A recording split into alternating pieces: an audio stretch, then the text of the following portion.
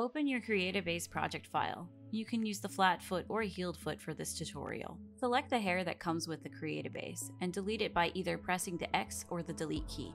Select the armature and press tab to enter edit mode. Select the hair bones and delete them as well. We no longer need them. Press tab to leave edit mode. Go to File, Import, FBX, and select a hair from the hair pack that you want to use. Make sure you have Cat's Blender add-on installed. I have a link to this add-on in the video description. In the Custom Model Creation menu, we're going to uncheck Join Meshes and remove Zero Weight Bones. Make sure the base armature is the body armature and that the To-Merge armature is the hair armature.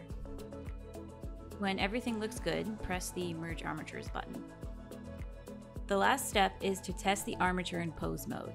Press pose mode on cats and start playing around with all the bones around the head, neck, and hair.